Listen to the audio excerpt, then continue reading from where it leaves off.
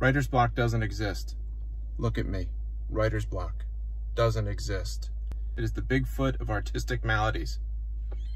It was invented in the 1940s, literally invented, by an Austrian Freudian psychiatrist named Dr. Edmund Bergler.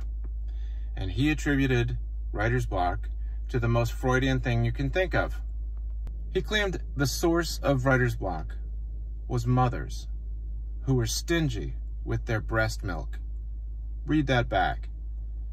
Dr. Edmund Bergler coined the term writer's block and attributed it to stingy, milk-denying mothers.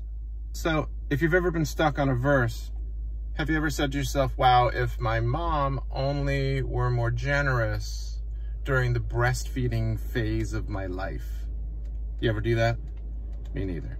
Bergler got called out on this, of course. They were like, so you're telling me all of literature has to do with people's desire for a bountiful teat? I think that was actually the quote from Time magazine. But even though he was somewhat shouted down, the name is great.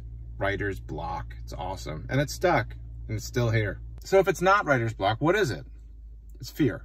It is fear. Fear of what? Well, you tell me. How? How do you tell me? By writing it down. What are you afraid of? Write it down. How do you establish a practice for writing things down? You journal.